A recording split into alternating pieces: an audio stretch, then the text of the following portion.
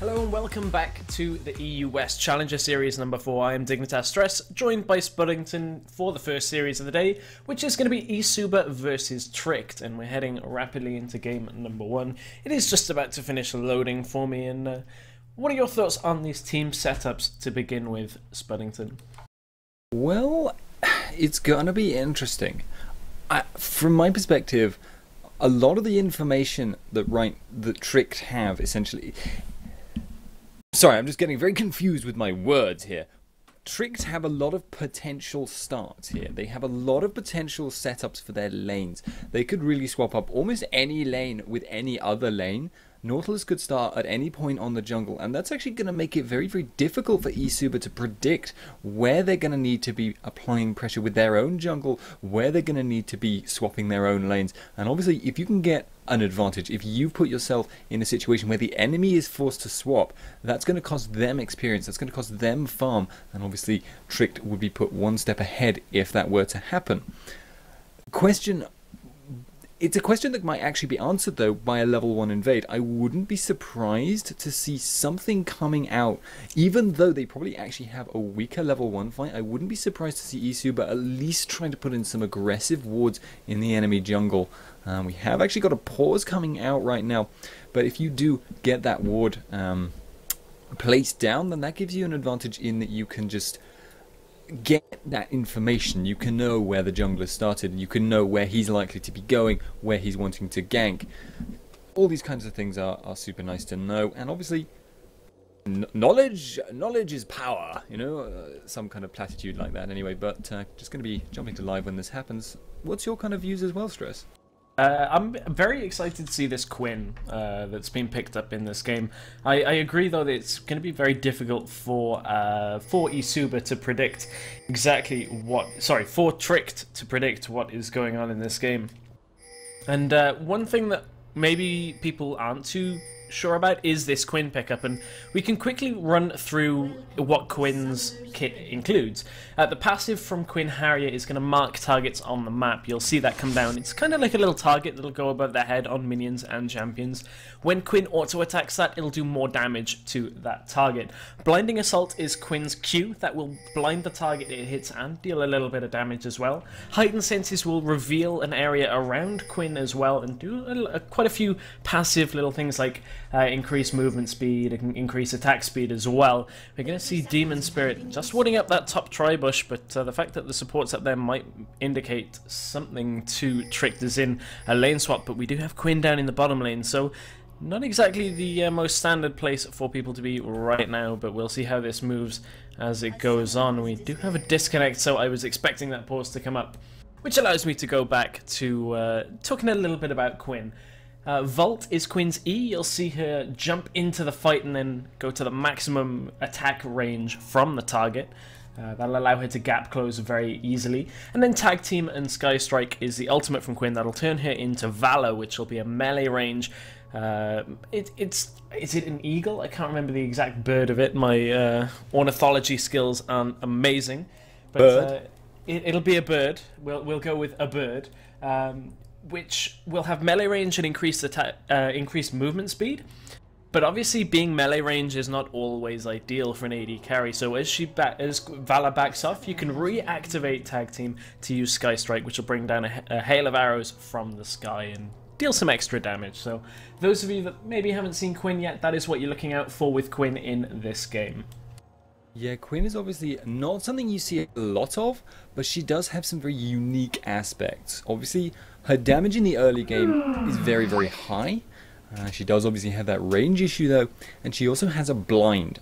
Having a blind, if you can land it when you're basically going to be taking damage mostly from auto attacks, because you're up against an enemy AD carry quite often, that is huge. That allows you to really just absolutely mitigate so much damage. But it is a skill shot, can be blocked by minions, so it's going to be an interesting skill matchup to see if she can apply herself to the right position at the right time. She also has a lot of kind of burst damage early on, but her sustained damage for an AD carry is actually not that brilliant. Quinn, when Quinn is in Valor form, she actually has like a passive attack speed bonus, but when she's in human form, it's conditional upon landing those Harrier strikes, those empowered auto attacks upon a vulnerable target.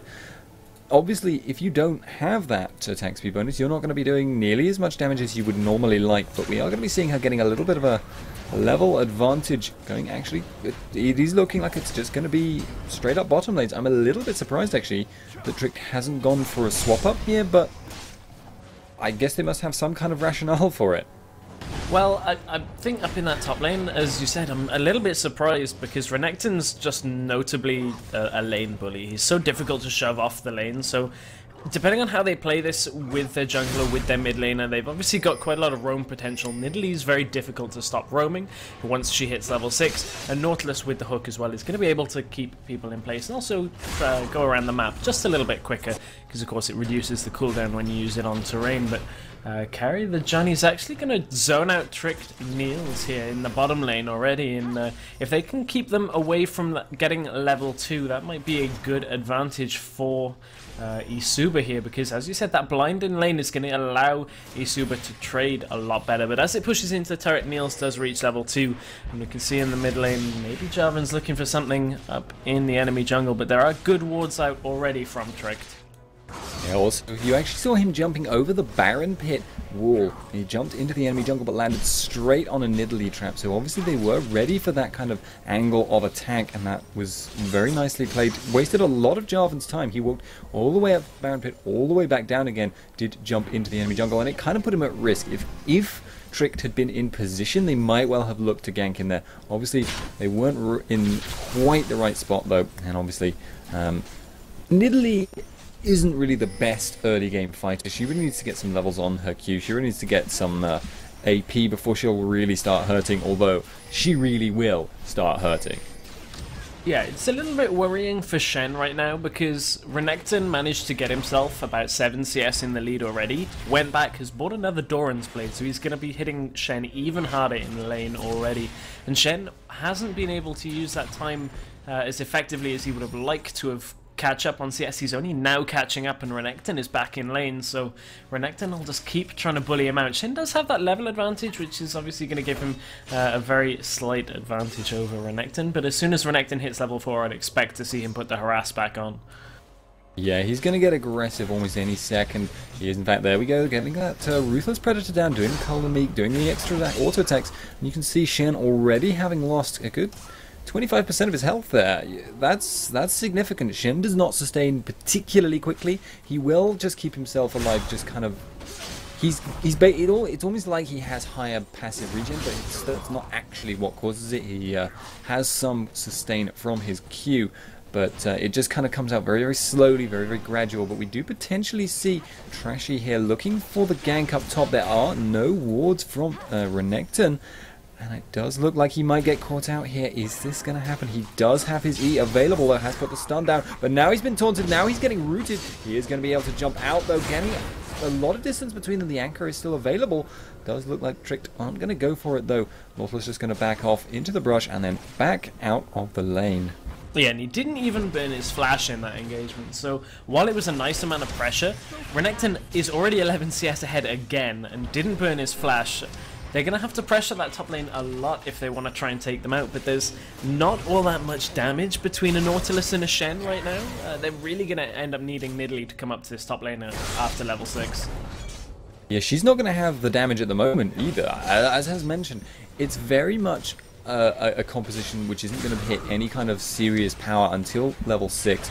Obviously, Janna as a support early game, not particularly special. She's got a shield, which is nice, but the small disrupt on her Q and the small slow on her W, not particularly great. It's really her ultimate which defines her. Obviously, she does put out a lot of CC overall, but nothing too huge, and we do potentially see Trashy once again coming for this Renekton. Still has that E available though, and it does look like he's not intending to ever really waste that. There's no reason for him to do so. He has actually now been taunted, and it's going to be going for that, but just flat out missing the hook there. Yeah, and again, not even a flash burn, so they're spending a lot of time and a lot of effort on this top lane, which is essentially not going so well for them at all. And none of the lanes really are working out exactly like Tricked would like them. Down in the bottom lane, you can see it's already a 20 CS advantage for Quinn over Ezreal, and especially when you consider that Quinn is likely to trade a little bit better in those small engagements with that blind. Of course, Mystic Shot isn't really affected by the blind at all, so there's a lot of potential for harass onto Quinn, but provided they're playing the lane right and keeping around minions, you know, it's going to be difficult to get Quinn off the lane as well, because that 20 CS advantage is huge at 7 minutes into the game.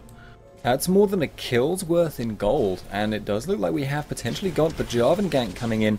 Sona will hit 6 fairly soon, so will Quinn, and that actually gives them a heck of a lot of all-in potential for any bot lane to contend with.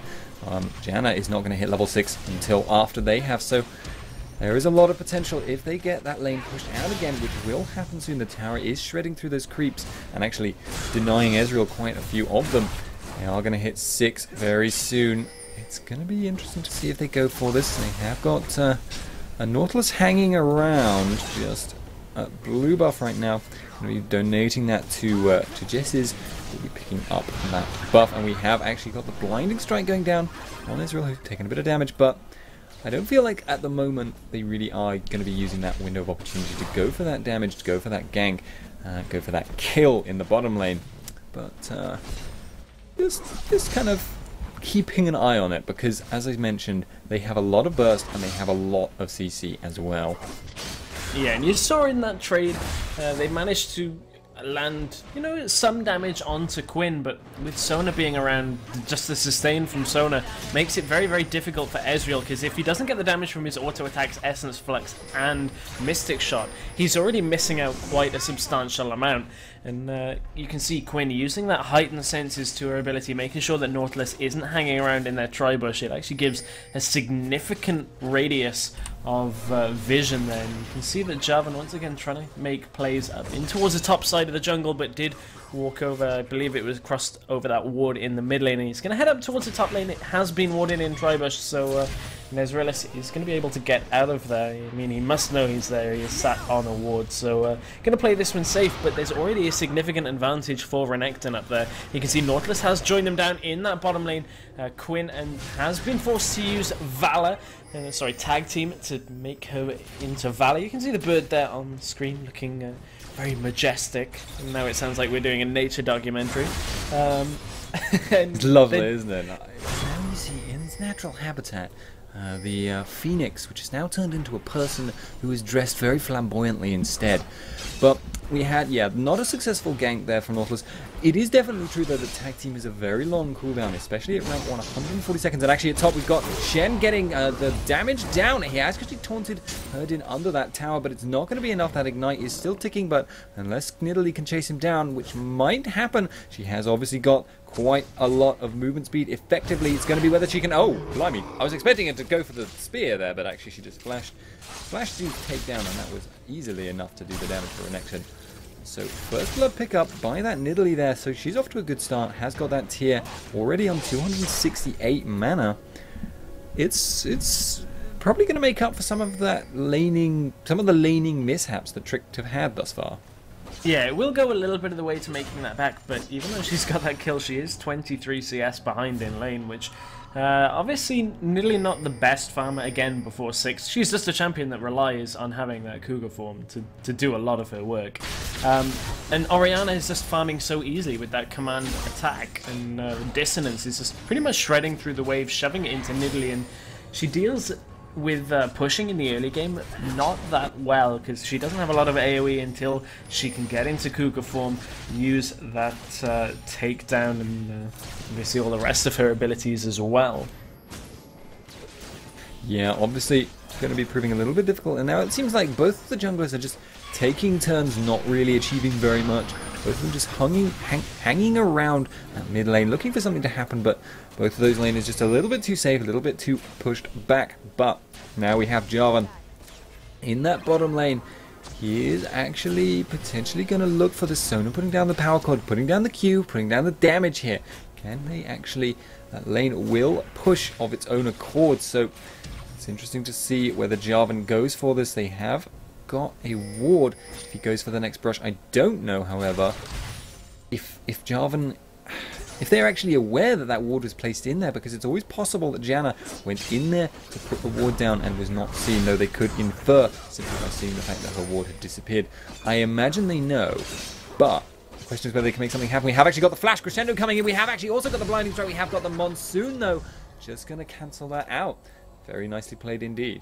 Yeah, and that's a lot burned there out of eSuba, and they didn't really manage to get what they would have liked. It is going to open up the dragon for them, and there was a ping out of Tricked. Meanwhile, looks like Orianna has been taken quite low behind her tower. Nidalee still on about half health, will be able to use that heal as well to get herself back up to full. There is a pink ward over the ledge opposite the dragon pit, and it looks like Tricked want to pressure this, but I'm not sure with Ezreal on...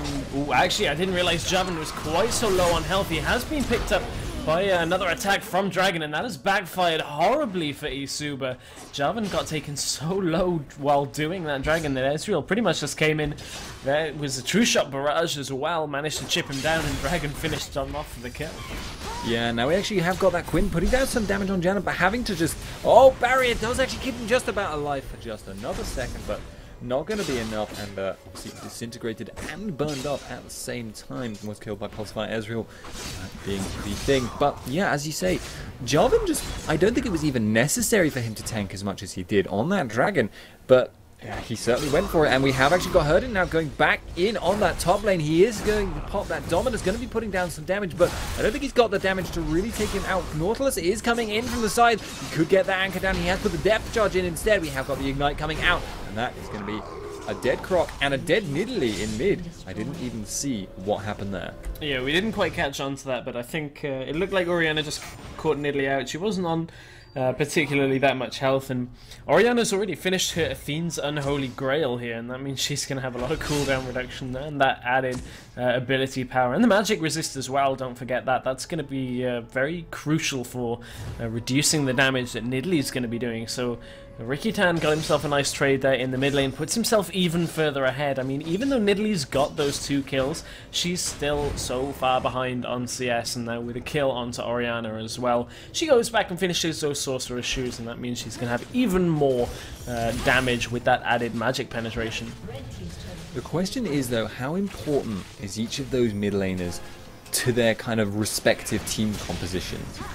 The fact that Nidalee is actually now pretty much roughly equal with Orianna on gold is interesting to me. I mean, it is a little bit surprising actually, just because you wouldn't think that that would add up maths-wise, but I think maybe the fact she had built that Cage's Lucky Pick earlier to build that Morella Nomicon may have had something to do with that. But, as I say, Nidalee right now is very, very important to Tricked's playstyle here. They are clearly going for a poke, split push, and a disengage comp. They have got Janna for disengage. They've got Shen for split push. They've got Nautilus if they ever want to make an engagement happen, which does obviously happen if you poke your opponents down low enough. And they have that Ezreal, who is also going to be kind of doing double duty as a poke and almost as a disengage. He's very, very strong at kiting. He doesn't actually need all that much gold to do it. Obviously, he has got that Spirit of the Elder Lizard already, which will give him a small slow, but I'd expect to see him pick up the Sheen and hence the Iceborne Gauntlet later, which will make him very difficult to close on. It's going to be basically Tricked, just looking to have Shen push top all day long, poke mid, or bot, whichever, and then obviously they just wait, basically. That's all they need to do. They need to wait until eSuba makes something wrong happen, frankly, because they just don't really have the means to actually force an engagement, I suspect. They're going to be very reliant on that Jarvan and Orianna combo. And obviously if Nidalee is very farmed up, getting a decent amount of gold, that's going to be super, super scary. And Herdin now, I'm keeping an eye on this. There is a Sunfire Cape Shen, which is more damage than you would expect at this stage. So Lugi is waiting in the side. We have got the spear going through the Tri-Brush. They did check it out in case there was a Jarvan. So they may not know that he's there, but I think they suspect, because it would be very surprising if Herdin were to stick around with no actual support there. So it does look like it's going to be a 3-on-3 situation here. Pre-wave is going to hit. We have got the spears coming out. We have got Nidalee jumping away again, doing a little bit of damage. We have got another spear now. Herdin taking damage. It does just look like they're going to be forced off this tower here, Stress. Yeah, and they did a great job of shutting down Herdin earlier. As we were saying going into this game, Renekton is such a difficult champion to pretty much bully out of lane. We were expecting around level 6. It's exactly what happened. That Jezis came up to that top lane, made sure they picked up the kill, and they've kept Renekton at 0 and 2. And the CS lead has only been... well, it's now only down to about 7. It was a little bit larger earlier, but there's a turret going down in... looked like it was in the mid lane that swung around to, and... they did a great job, as I said, shutting Renekton down, and Renekton hasn't really been able to start the ball rolling. Shen picked up that Sunfire Cape fairly early on, and we saw a couple of trades between Renekton and Shen, and it actually started going Shen's way. And that's what's led us to this pressure but at the tower. It is on about half health, and with Orianna there, they're clearing the wave very, very quickly. You got the command attack and that dissonance as well. It's going to go through the wave so quick, but it looks like Tricked want to regroup. It looks like their pressure at the tower isn't quite working out how they'd like it to, so they want to apply pressure perhaps somewhere else on the map. Yeah, and now both of the top laners have picked up a Sunfire Cape, which is actually pretty huge, because both of them have committed to a heavy armor item. We actually got Jarvan going in on Nautilus. He has put down the gold mages, has put down the knockup. It does look like the rest of the team is there. We have got Cataclysm going in, forcing the flash, and we have also got the ult from Ezreal going across all of the team, and it does look like they're going to be chasing this down. Nautilus now is there. He has got that anchor, he has got that depth charge, but he has not got the range. He isn't going to be able to catch up by the looks of it, but they do win that fight. They do force off the fight from eSuba, and now they are pressuring in that mid lane. I'm going to be interested to see if they can take this tower down. Yeah, and they've got the advantage here. Shen has Stand United available, so if they choose to fight this will be a 5v4, whereas Renekton's going to have to walk it down from the top lane. But he's very, very conscious of his tower going down as well. Even if he does walk, he's only about half health, so he's very conscious of that happening. And these Nidalee spears coming out from the side are just keeping eSuba pushed all the way over to the opposite side of the lane here. And Tricked just finding themselves a position to siege up. There is a ward in that bush, so Nidalee's not going to be able to get around behind them too easily, but it looks like she's nearly finds a shot, crosses between the two of them. And all it's going to take... Sorry? No, after you. We can tell we're both British here. Well, I was just going to say, Tricked seem to have found some sort of momentum, and Nezreal is pushing on towards that tower in the top lane, so he will be available, as I said, for that Stand United if they do decide to fight anything here. Turret has gone down, so they've already got a net gain in this engagement. How will they choose to fight this? Niels gets stunned by that short immobilized from the vault from Quinn by the looks of things. Does fall, and Tricked are on the retreat, but they did pick themselves up a tower, so a tower for a kill. You know, they'll take that exchange, but it does leave the dragon open. Yeah, that's going to put them a little bit ahead on gold, but what we saw there is the difficulty that they're going to have engaging on this tricked composition. Frankly, their Neil's got a little bit too cocky, got a little bit caught out, and obviously did pay for it with his life.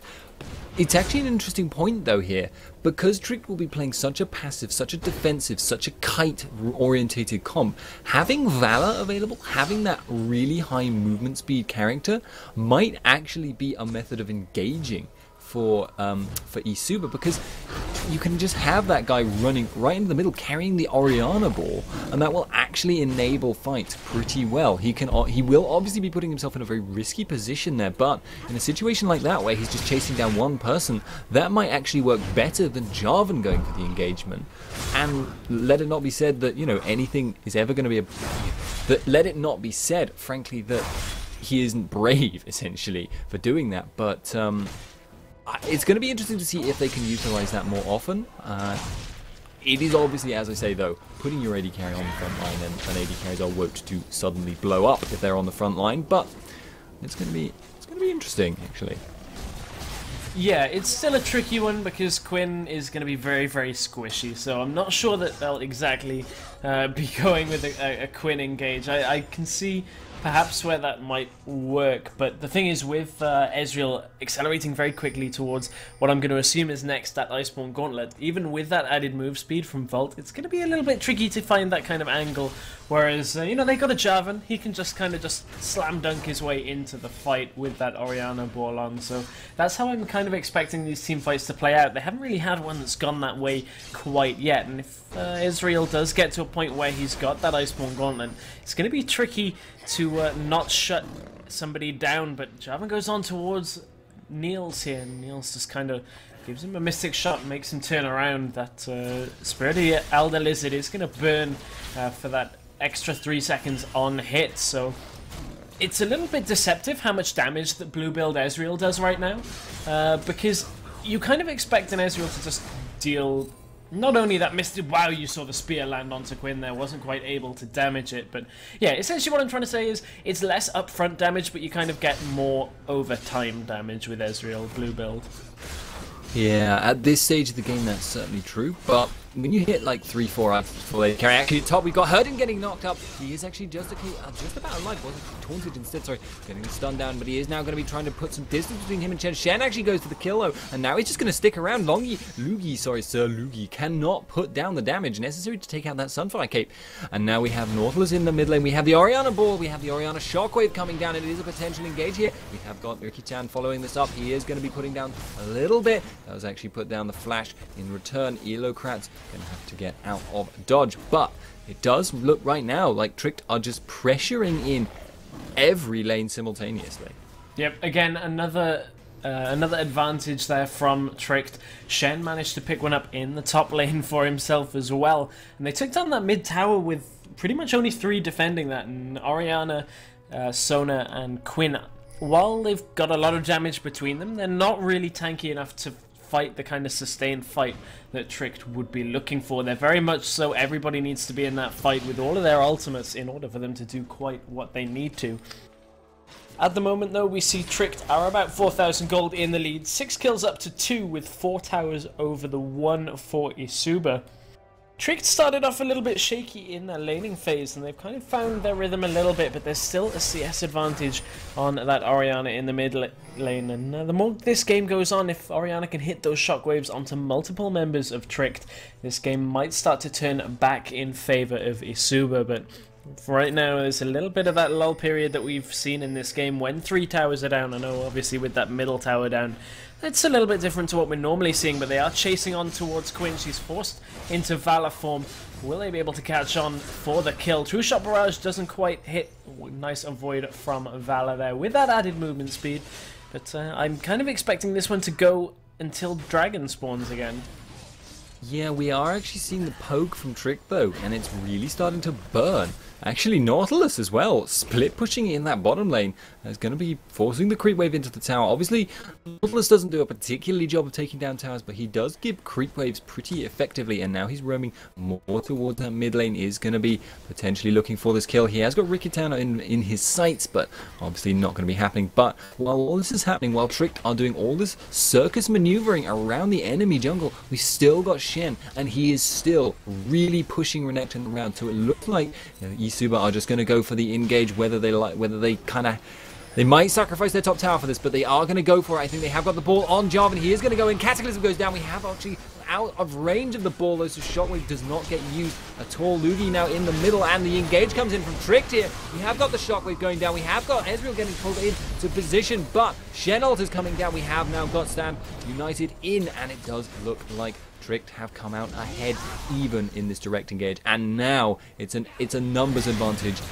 And they've got Angry Shen with the taunt actually going in on Herdin, and we have actually got that follow-up now from Trashy. Going to be landing that anchor, going to be landing that staggering blow, but I don't think they're going to be actually able to take him out here. They are going to back out. We have got the mini stun coming in from Carry Me Johnny. This fight is not ending. They're going to just keep putting down some poke. Blinding Strike comes out, and we have got this follow-up. Carry Me Johnny looking for the engage, but towers go down, and I feel like Trick came out on top again. Yeah, and eSuba engaged that with the Cataclysm coming out from Jarvan, which you'd expect to be a great engage. That's what you'd expect out of this comp. As Jess is, I don't know whether you caught that on stream, but you tried to pounce at the wall and didn't quite make it. Sorry, I can't help but laugh a little bit at that. But using that pounce to his advantage, Cataclysm landed on Nidalee and Ezreal only. And those are the two people on the Tricked lineup that are pretty good at escaping that. You saw the Arcane Shift come out from Ezreal and the Pounce as well, straight out of that Cataclysm, so really just Jarvan did nothing but zone his entire team away and provided actually disengage for Trick. They managed to re-engage a little bit, disengaged again with the Monsoon, re-engaged on top of it with that taunt. So they kind of favor these prolonged team fights as opposed to the burst team fights, and Herdin's going to try and get himself something up in this top lane by taking down that tower. I don't think Shen's quite going to be able to shove him off before that rather large minion wave takes it down alongside, but he is going to try and take him out up here in this top lane. Ezreal on his way up, but it looks like Herdin just wants to back out. Yeah, I think he was hoping that Renekton would stick around and fight, but it does actually look like he is now potentially looking to stop that recall. Not going to be able to get it to happen though, but the rest of Tricked is now pushing in this mid lane. We have got Ezreal, who is back at the moment. Will be heading out to join the rest of the team soon. Shen is just going to continue to split push. He will have his ultimate up in about 30 more seconds, so Tricked most likely will play it a little more defensively for now. They don't want to get engaged on in a 4-on-5, but for now, obviously, they are still ahead. They are still very capable of pushing out these lanes very quickly, and Shen is still bullying around Renekton, and this is really the biggest factor. Renekton is such a good duelist normally, but Shen is just absolutely pushing him around. It's level 17 to level 14, and he's now circling around behind Herdin here, who is potentially going to be picking up most of these creeps. Yeah, but there we go. Just going to be backing on out, but we have also got spears and mystic shots, and oh my, look at eSuba. They are taking so much damage from that poke. We have got the Ezreal ult coming in. It's going to hit only one, but we have got spears hitting Carry Me Johnny. He's gone so low with the grievous wounds on top of that. Shen actually now has been engaging on Herdin, who has been going a little bit low under that tower, but it's just pressure all around from Trick. They're just shoving in that mid tower. They're using the heals. They're taking down the top tower as well with that Shen tank, and now it just looks like aha! Sir Lugi is just going to nearly die from a spear because ow. That was yeah, that was a spear that took him very, very low. Heightened Sense is being used out from Quinn, and if you're using that in your own base, it's not exactly the best position to be in. Relentless assaults now on two lanes out of Trick. Lugi is going to try and get on, but again, the Cataclysm only landed onto one. Depth Charge came out, and Trick manages to pick up the kill onto Valor. Now they're turning onto Sir Lugi. Look at the Iceborne Gauntlet kiting them around. Ricky Tam kind of just accepts his fate there. They manage to catch on for the double kill for Niels. And again, Cataclysm is just so difficult to land on this type of team. They've got so much mobility, and that's going to be an inhibitor going down for Tricked. I don't even know whether they'll stop this. They may just push in for the win. wouldn't be surprised to see them do that. They have nothing really to stop them. I don't know if they'll be able to win it on this one, but they will certainly take out one, probably take out the second Nexus tower, and it looks like Herden is actually going to be going down to Shen in the top lane. They are actually just going to go for the Nexus now. It looks like eSuba are just accepting their fate here, because this was a really, really good performance out of Trick. I have to feel like maybe... I actually don't know how they were able to play it so well that they were pretty much never engaged upon except when they would already win. Yeah, it was a very shaky start out of Trick, though. They ended up putting themselves significantly far behind in lane, but the moment in the game that it turned around was that engage on Renekton up in the top lane when Nidalee hit level 6. They managed to shut him down, make sure that they had the ability to roam around the lanes as well. I mean, even Ezreal got shut down hard by Quinn in the very early game, so a great comeback performance from Trick to take full control of the game going into the mid game. We are going to be back very shortly, guys, with game number 2. Remember to stick with us here on the Kaostv channel. Tweet us as well. I'm at Dignitas Stress. Tweet at Spuddington and at Kaostv. Let us know your thoughts on the series and who you think is going to win. We will be back in just a couple of minutes with game 2.